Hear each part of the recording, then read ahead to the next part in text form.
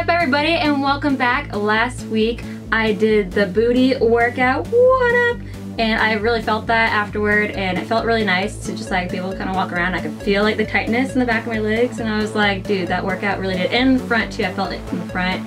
And my piece of advice last week was about eating healthy, fresh foods, which I still do want to stress. Another thing that comes up about stress is finding good ways to deal with emotional problems. One of the strategies that I have learned is about coping with emotional stress.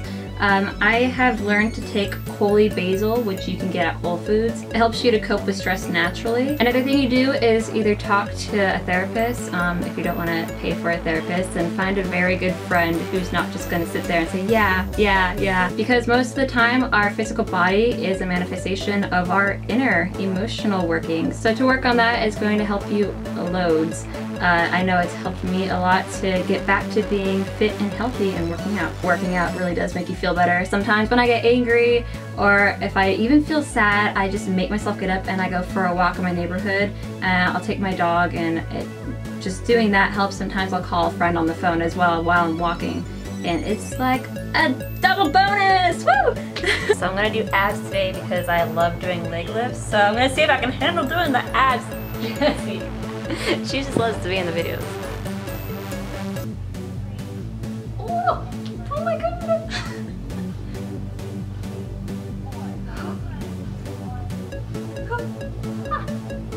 Oh my goodness, this was hard. She makes it look easy.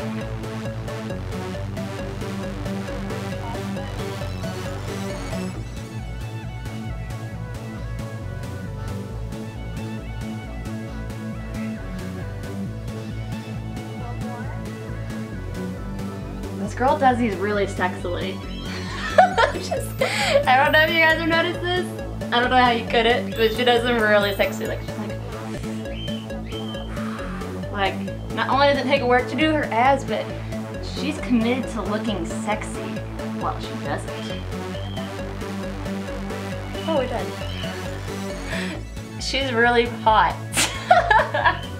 That one, I felt that one. That was definitely hard, but I'm really excited to see the results of it, because abs, like for me, I feel like I can always feel it. Even if you can't see them, like you can feel them underneath. Breathing is actually also really important for crunches, not just when you're working out, but when you're done with a workout throughout your day. It's really good for you also just energetically to always consciously breathe. It'll help you to be in the moment too, so you're not like thinking so much and stressing so much. It just helps you to relax and focus on the moment, especially after you work out and you're out of breath. I'll see you guys next week. Don't forget to stay hydrated, and I'll see y'all very soon. Bye!